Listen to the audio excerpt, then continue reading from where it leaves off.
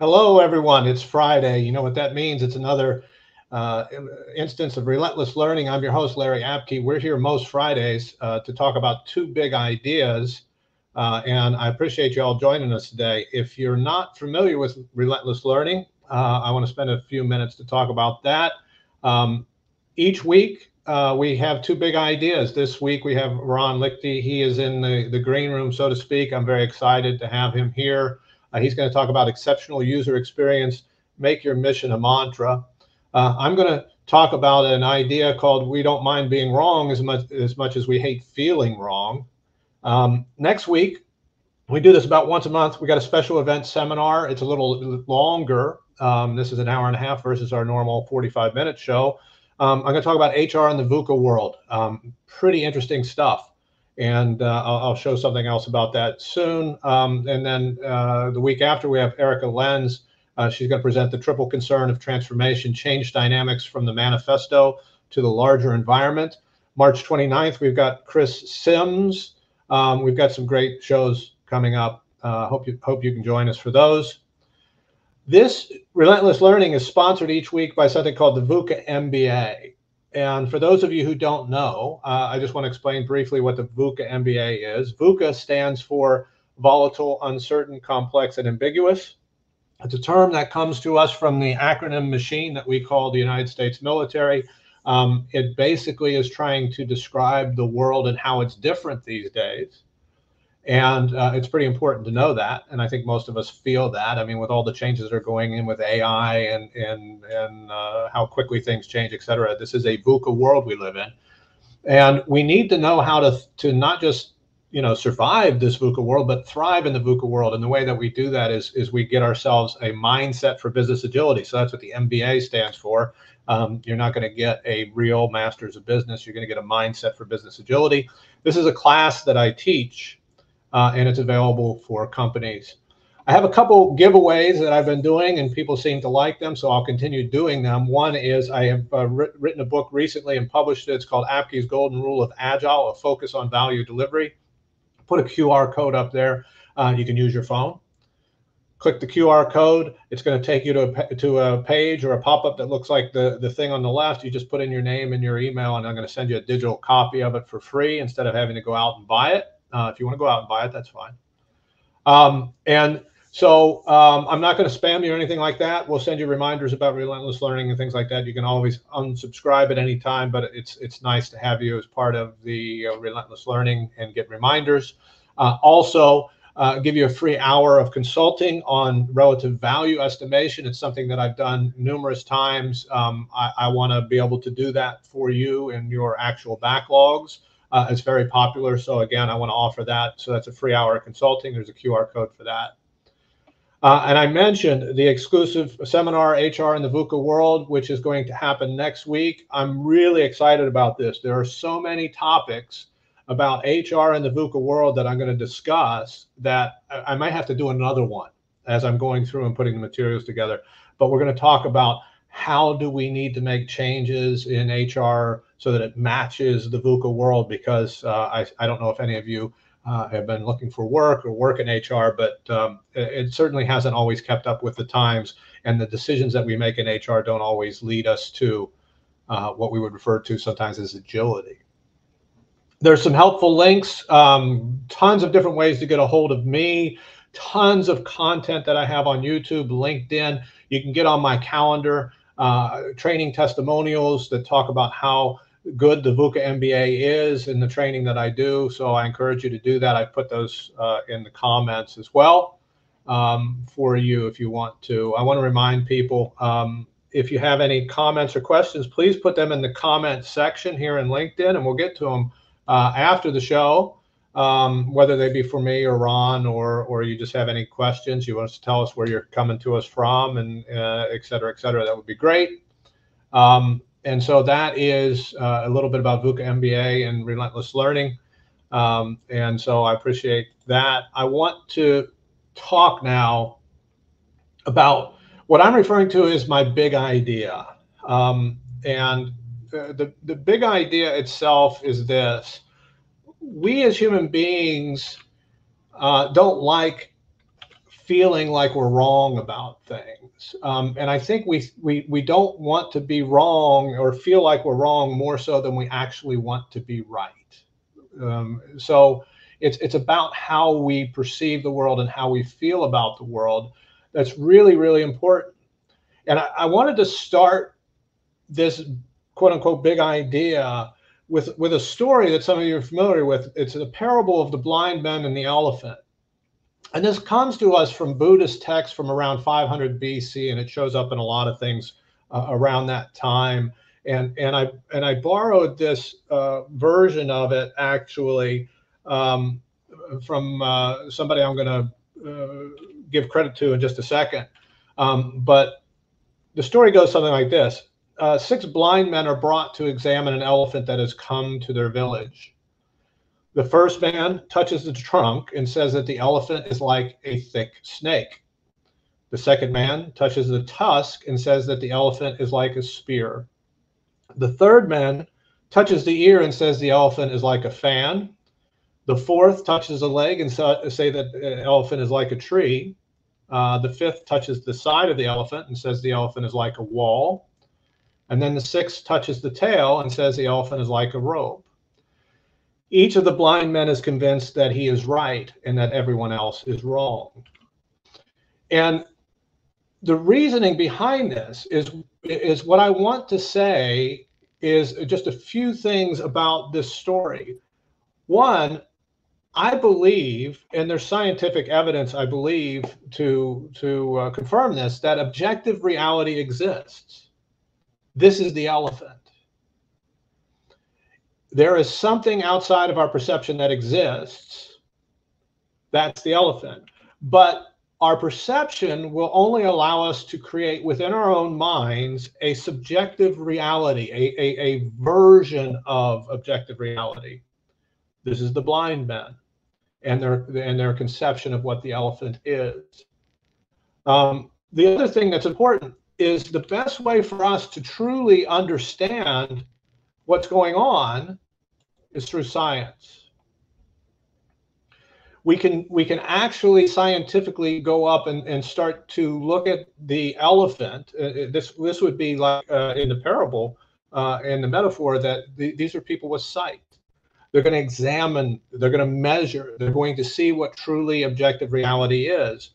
And it's science that gets us closer to discovering objective reality, because science is a process by where we say we don't know what reality is. We're going to take this process and we're going to try to figure it out.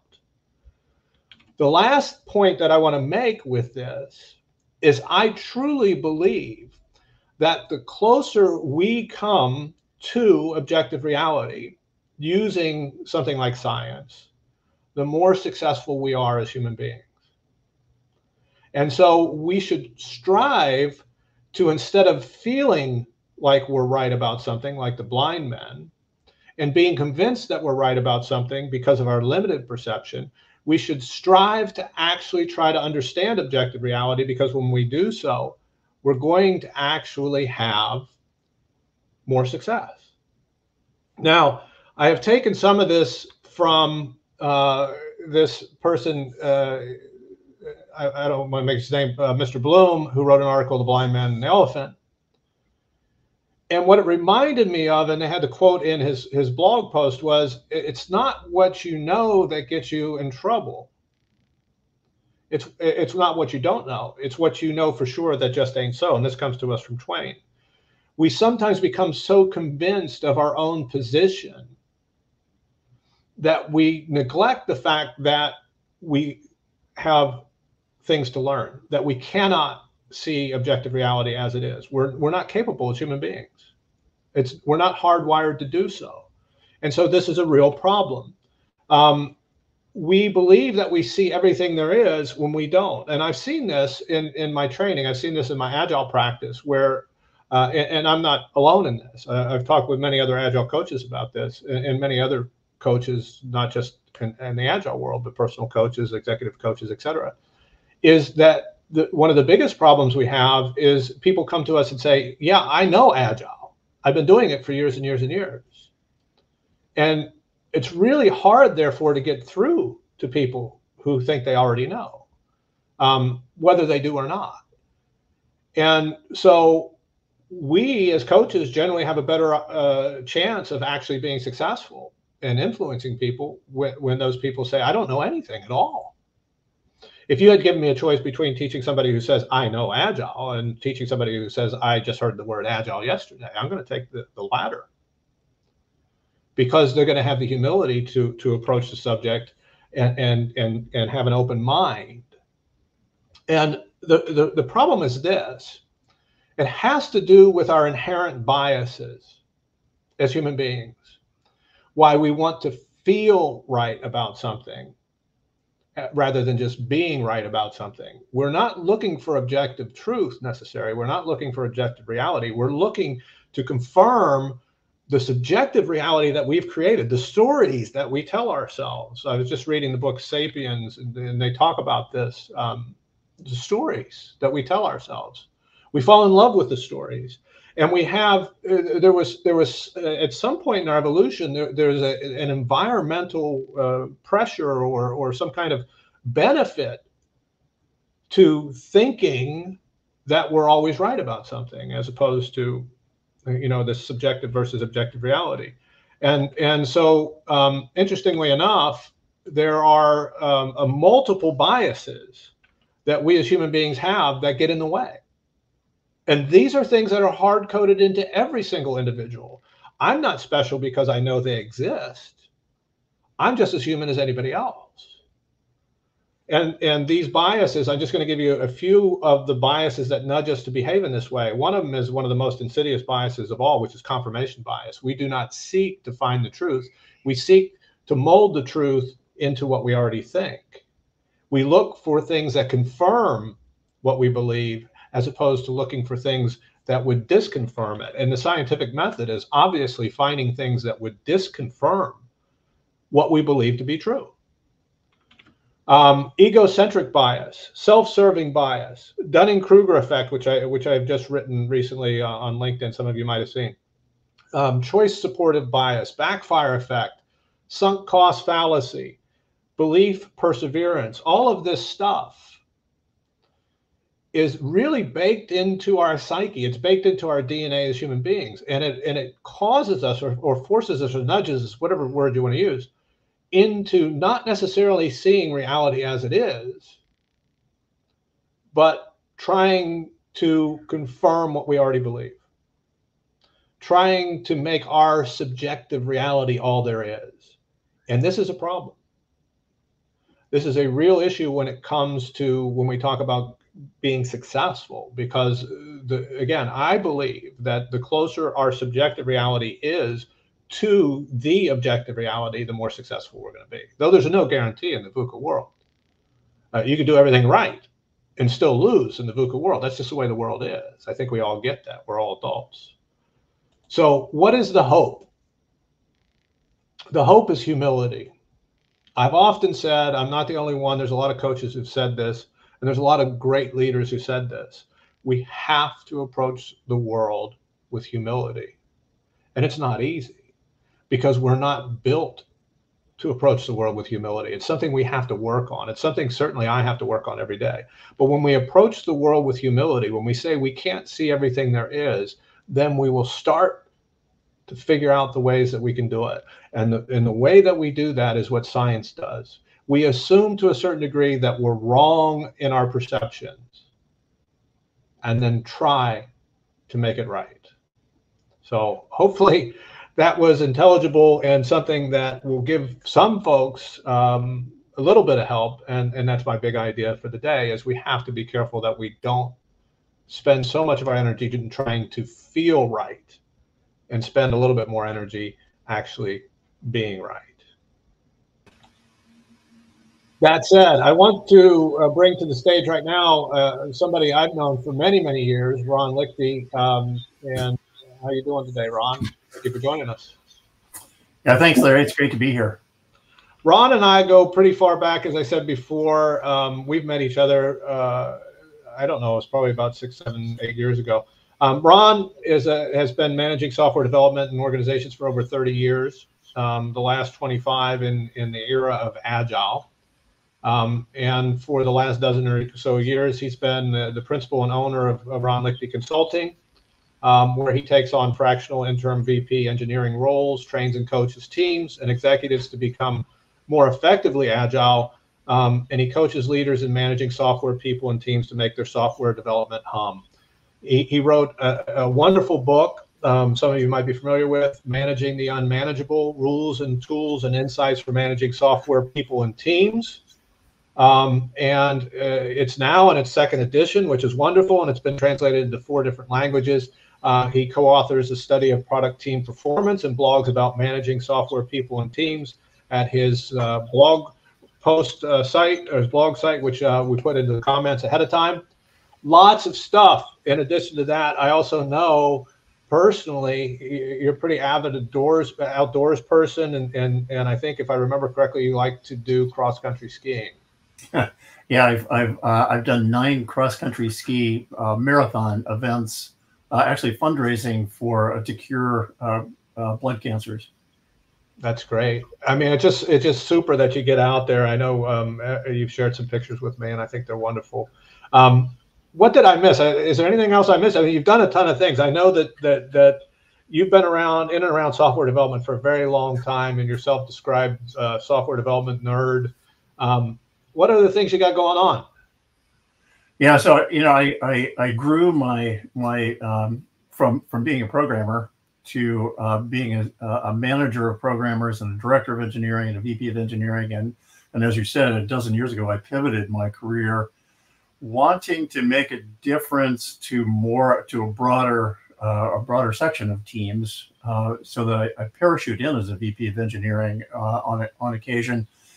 More often, I'm brought in to assess what's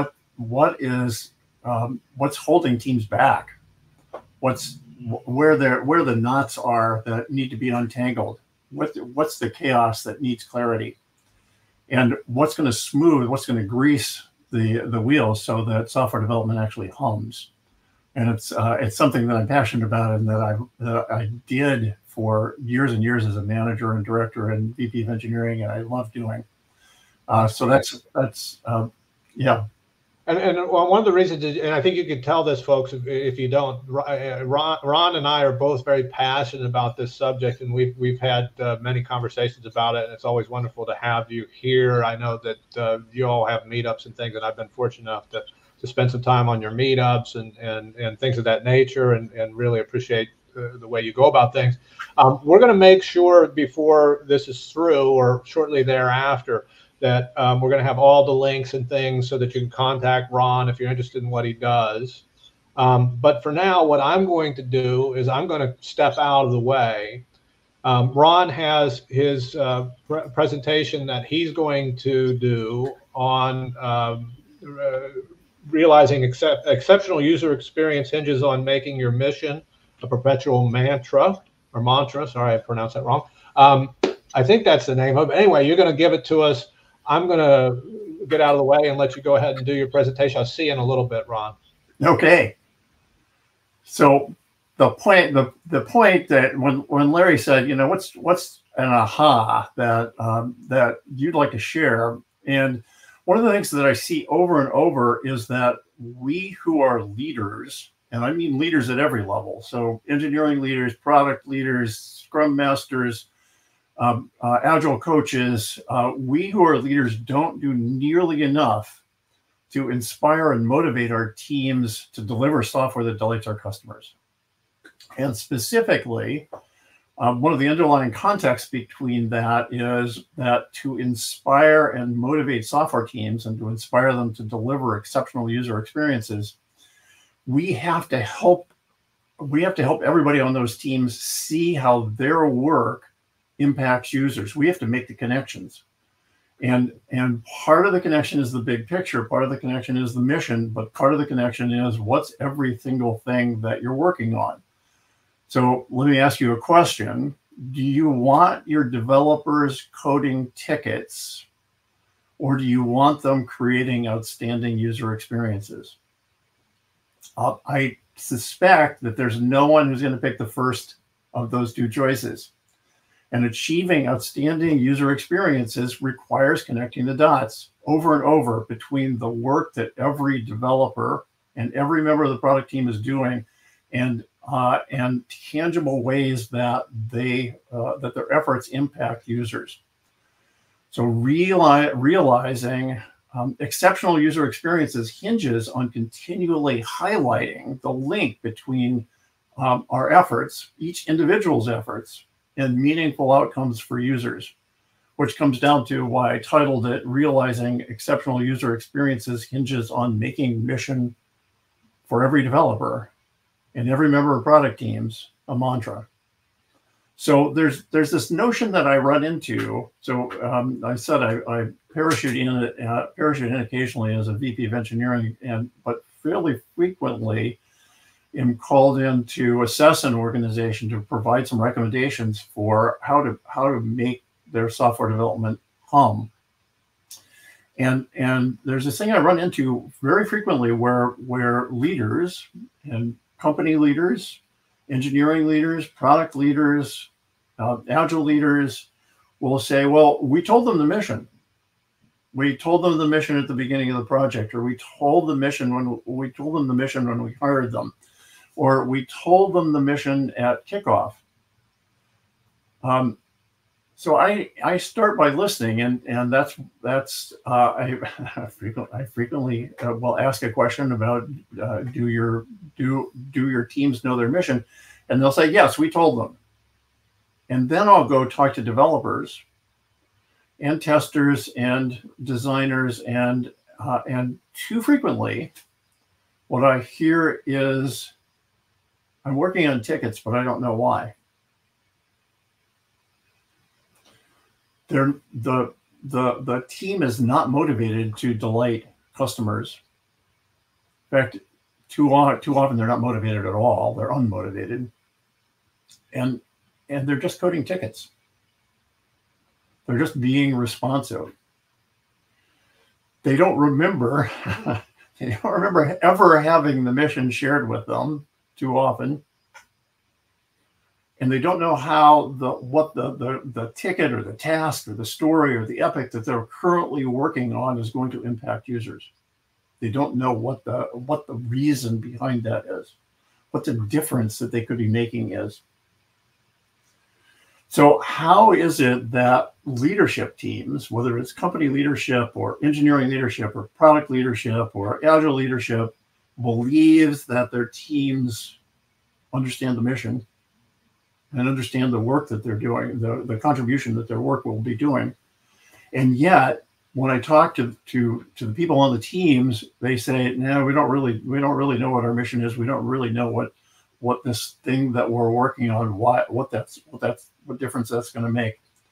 So how is it? And I think it's that too many of us in leadership don't understand how communication works. Now, frankly, salespeople understand how communication works. So if you ask any salesperson how often they have to repeat their message before they get a sale, every one of them's got a number. This is my experience anyway. Every one of them's got a number. Now, they're all different numbers. So one person may say, "Well, I've got to deliver my message 7 times before I'll make a sale." And another person will say it's 9 times, and I'll hear 13, and I might even hear as many as 17 from some salesperson. They're all different numbers, but they all follow the same principle, and that principle is to sell. Messages have to be repeated, and they have to be repeated a lot. They don't say it. The salespeople don't say it the same way. They don't deliver their message the same way every single time. All of those 9 times, or 13 times, or 17 times, but they say it a lot. And as leaders, we are in the sales business. We need every product development team member to know the mission and the vision and the big picture. And we also need every product development team member to know how their ticket, their task, their story, their epic connects to the mission. So I've mostly been talking about motivation thus far, and so I want to say a little bit more about motivation. So as as Larry said, I'm the co-author of my 5th book, Managing the Unmanageable: Rules, Tools, and Insights for Managing Software, People, and Teams. And my co-author, Mickey Mantle, and I did an entire chapter on motivating the people in our teams. And one of the things that we delve deep into what motivates software developers specifically. And one of the things we realized is that more often than not, people became software developers because they wanted to make a difference. They wanted to make a difference in the world. They wanted to make it for many of them. The way we learned software development was that we wanted to make a difference to our girlfriend or our boyfriend or our spouse or our kids or our parents. We would do a little bit of coding and see if we could get their eyes to light up. And that making a difference is a huge source of motivation. So how are our people going to know that the contribution that a ticket's going to make? We as leaders have to connect the dots. We have to connect the dots between the tickets that they're working on, the stories, the tasks, the epics that they're working on, and the impact on customers. So I cut my teeth as a manager at Apple Computer, now known as Apple. It was known as Apple Computer when I was there a few decades ago. I spent 7 years there, the last 3 of which I was managing the team that develops the UX of Macintosh. And one of the things that I'm going to tell you that I don't tell a whole lot of people, not for any particular reason, but because it seems off topic, is that between growing up a nerd, because I did grow up a nerd from the time I was in 4th grade. I can look back and say, oh, I was building radio kits. I'm definitely a nerd in the 4th grade. Between being a nerd and being a nerd, I stepped out and was a newspaper reporter, photographer, graphic designer. And one of the things so I wrote a lot of news, but I also wrote a lot of features on a daily newspaper. And when I'd write a feature, the goal of a feature is to tell a story and to touch readers in some way, in all different ways, but in some way, the goal of a feature is to touch readers. And it's not just the words. This was an early learning for me, is it's not just the words, but it's also the presentation. And so I would work with a layout artist to get that thing laid out. I'd go back in the layout shop, and this was before digital publishing, when there was something called hot wax, and you take all the copy and the headlines and the photographs and the pull-out quotes, and you'd run those pieces of paper through this set of rollers, and it would put a thin layer of hot wax on the bottom of each of those pieces of paper as an adhesive. And then you'd have this big layout sheet for the newspaper, and the graphic designer, the layout artist, would lay that all the copy and pull out quotes and headlines and photographs all down. And our goal was to tell a story. And so I'm telling this to my Finder team. I'm telling this story to the developers who are working on the Macintosh's user interface and user experience. Because once in a while we get that page laid out, that feature laid out, and he and I would look at it and say, that's not telling the story. And he would not hesitate. He'd immediately be ripping the copy and the headlines and the pull-out quotes and the photographs back off the page, and we'd start over. And the message that I was giving to my Finder team was, we need to be willing to take all the code we've written for that feature and throw it away and start over, because our goal is to delight users, and if we're not doing it, we have to get there. So at Apple, I hired for stellar C++ capabilities, but I also hired for a characteristic that I referred to as customer empathy. And I think that's one of the things that we want to look for, we want to nurture, we want to mentor. But part of mentoring and nurturing that is connecting the dots, realizing exceptional user experience hinges on continuously highlighting the link between developers' efforts and meaningful outcomes for our users. Realizing exceptional user experiences hinges on making our mission a mantra. And it's the big mission, but it's also the connecting the dots for every member of the product team for the work they're doing and the impact they're going to have on users. So Larry, I'll bring you back in at this point. That's great, and the timing was awesome.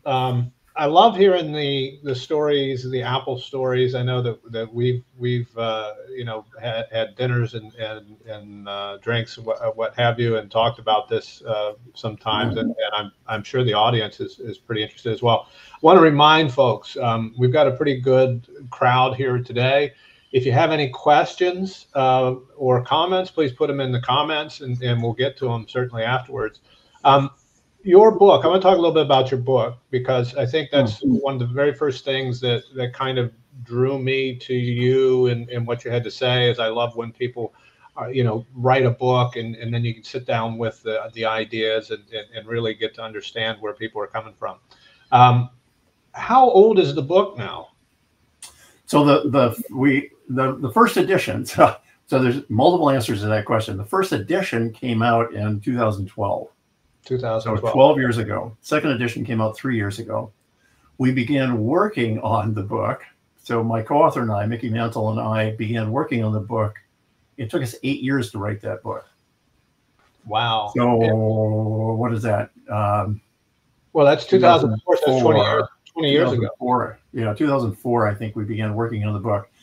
And I had known Mickey. So you and I have a relationship, Larry, and I had known Mickey because when I left Apple, I went to Berkeley Systems, which was a screensaver company, after dark, flying toasters, fish, moire patterns, all those kinds of things that we used to preserve our CRT screens back in the day. And I had my first director of engineering role. And Berkeley Systems anticipated that the other two lines that they were just starting would have this mushrooming effect of sales that screensavers had, and they didn't. And so they were pulling back, and they were doing a riff, and they offered me the opportunity to stay on one of the teams, and I'd done director of engineering, and I really loved it, wanted to continue doing that, and I immediately began interviewing. And about 2 weeks later, I had 3 offers. But just before that, I interviewed with this guy, Mickey Mantle, who was VP of Engineering and CTO at Broderbund, which you might remember for Where in the World is Carmen Sandiego, and for the Living Books series of children's animated online children's books, and for Mist and other. Searching through, and for Print Shop, and for these wonderful things. And I interviewed with Mickey, and and he and I had a conversation like you and I have, Larry, during this interview. And I came out of the interview and thought, oh, I want to continue that conversation. So I had 3 offers. I took one of them, but I called Mickey back and said, I'm sorry, I need to pull out of interviewing with you, but I'd really love to continue the conversation we were having. Could we have breakfast together at some weekend? And we began having breakfast together over every month or two over the course of the next 10 years. And we had found ourselves sharing rules of thumb and nuggets of wisdom about managing software teams over the breakfast table. And at some point, Mickey said to me, you've written 4 books. I've wanted to write a book. Maybe we could write your 5th, my first book together. And one of the things I want to do with that is I want to pull together all of those rules of thumb and nuggets of wisdom that we've been sharing with each other, and then we should write some chapters about from our experience. of managing and growing and hiring and onboarding and motivating and developing software using teams, using software people and teams. So that's a long answer to your question. Sorry. No, I think it's great. I love to hear the stories because, you know, when you start talking about these stories, I start remembering when you say Broderbund, I almost forgot about that. And believe it or not, early in my career, I used to make personalized screensavers for people, friends and whatnot. That's not a thing anymore. So the youngins out there probably don't know what we're talking about. But the story with Mickey is interesting. I'm curious. I know that we've talked about this before, but you have 4 other books. Are any of the other books things that people who are interested in IT interested in, or were they different things?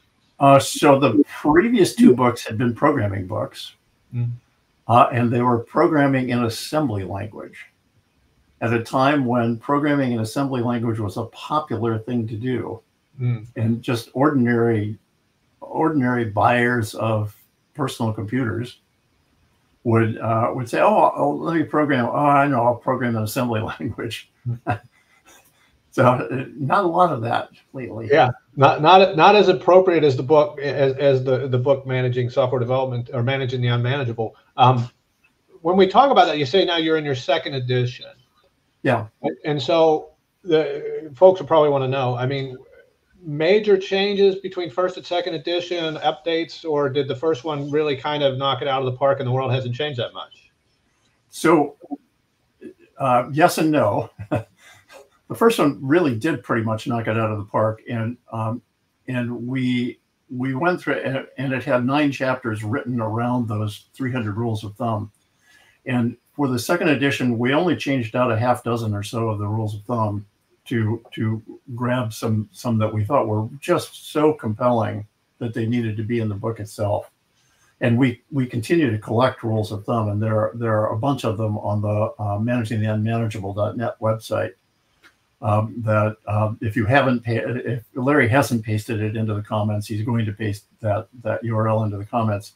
There's a long page of continued gathering of those rules of thumb. But the one thing that we added a 10th chapter to the 2nd edition, and that chapter was a question that we had gotten asked by manager after manager after manager after the 1st edition came out, which was, now that we're agile, what's my job? And we had dealt with that all the way through those 9 chapters, and we're still getting the question. And we thought, okay, so we're going to have to directly address this. And so we added, I think there's another 25 pages, maybe, because there's a really significant role that managers play in evangelizing their teams, in fending off distractions for their teams, in nurturing agility, in nurturing being agile, not just doing agile, but being agile. There are so many great roles that managers can make a contribution, but you've got to really think through the change in those roles from pre-agile to agile. And I think that's still a change that we're engaged in. There's an awful lot of teams doing agile practices and not being agile out there. Right. Well, the interesting thing for me, when I asked you that question, of course I knew the answer because we probably talked about this before, but you go back and you look at the work that you and Mickey did on the first book, which you started 20 years ago. And we know that the world has changed a lot. We've had, AI, we've had boom and bust. I don't know how many times in the economy or whatever it is. Things we've had fads in Silicon Valley and that I'm sure you're aware of. But the bulk of the stuff, which is the most interesting part to me, hasn't changed that much. So my question to a lot of people and a lot of coaches, and I don't know the answer to it, and I don't know if any individual does, but I want to get your take on it, is if we know these things to be true, and we've known these things for a long time, 20, 30, 40 years in some cases, why do we keep behaving as if these things aren't true? Do you have any thoughts on that? Yeah, so those of us who are engineering managers typically were programmers the day before. And typically we were good programmers the day before. And somebody said, "Oh, you're a great programmer, but you got some people skills too. You be the manager." And taps you on the head. And frankly, most of us bulled our way into being programmers. Male, female, doesn't matter. We pushed and shoved and our intellect, our whatever that is, we pushed our way into being programmers and being good programmers. And we thought, okay, so all I have to do is bull my way into being a good manager. And I think that and I look back on my first managing when I was at Apple, and I actually apologized to my first hire while I was there in his first 3 or 4 months, because Apple had some really good coursework for managers. And one of those was situational. It was a class called situational leadership, and I went off to situational leadership, and said, "Oh, I got this kid just out of college who's my first hire, who I've been throwing in the deep end to see whether he can sink or swim, because that's how I was managed." Yeah. And so, a lot of us, our experience of managing, our managers weren't that good, but we think that's what managing looks like. It's interesting that you say that, because I had a similar thing when I was managing software, where basically one of the guys on my team, I talk about this in my class and probably talked about it on this show or other places, where he said to me, basically, "Larry, you're a good guy, but you don't know what the hell you're doing."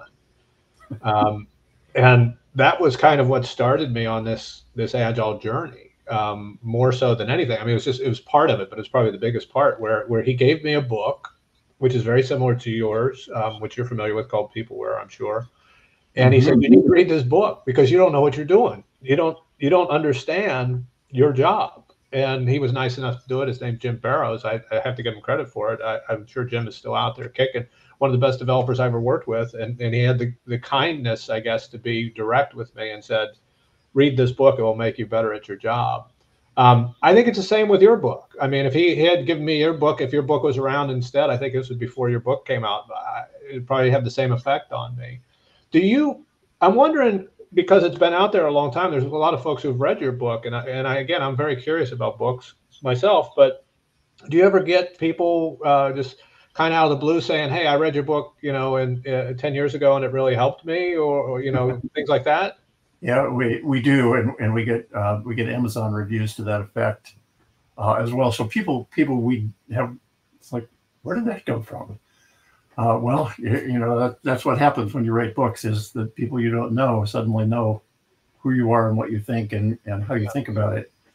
One of the interesting things was that as Mickey and I discussed this, we thought, oh, well, those 300 rules of thumb that are going to be the center section of the book, the center, I think it's 40 pages of the book. That's what people will call out, and a few people do. But we'll get someone who says, "Oh man, your chapter on hiring, that was amazing. That was just what I needed."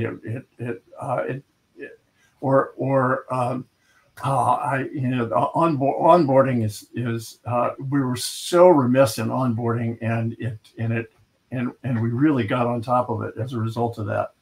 Or they'll talk about, I needed to manage up, and your chapter on managing your boss was so important to me because I had no idea about how to do that. Or and so, or motivating teams, the topic of today. Your chapter on motivating teams so informed me on what matters to my team and my people, and how I need to connect the dots and make things matter, and so each time we'll think, oh, it was that chapter that was the important thing, and then somebody else will laud another chapter, and it really touches people with the problems they've got, which is what we were hoping for. Actually, Sure. we did not find, short of peopleware, there were almost no books on managing software people and teams at the point at which Mickey and I became managers ourselves, and we wanted to we had to bowl our way through, and we wanted to share the learnings that we got and what we wish we'd known before we became managers. And that's a journey that started a long time ago, and it continues to this day. You're still doing that kind of work, and I appreciate it. I'm looking at our time. We're going to run out of time here shortly. Before I get into the closing thoughts from you, Ron, I just want to remind the folks who are here today, we do this most Fridays. Next week, we're going to do a more in-depth seminar on HR in the VUCA world. And then the week after that, we have Erica Lenz. We always have great guests like Ron.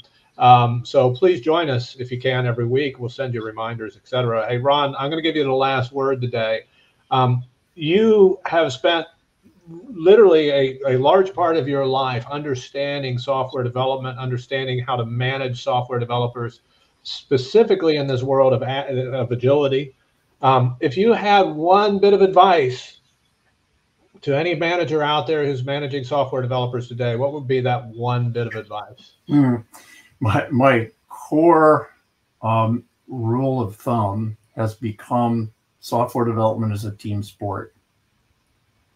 And we too often are focused on, we need to focus on the individuals, but too often we're focused on what's the productivity of Bob or Sue or Sally or Rajiv, instead of what are the outcomes that our teams are crafting and creating and hopefully delighting our customers with.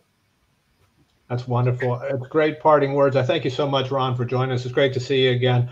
I wish for you and everybody who joined us today to have a wonderful weekend. It's obviously available for folks in the future via LinkedIn live event. So you can capture this. If you didn't make it live, you can always see it on the web later. I hope you have a wonderful day, wonderful weekend. Thank you so much. We'll see you soon. Bye, everyone. Thanks, Larry. It's been a delight.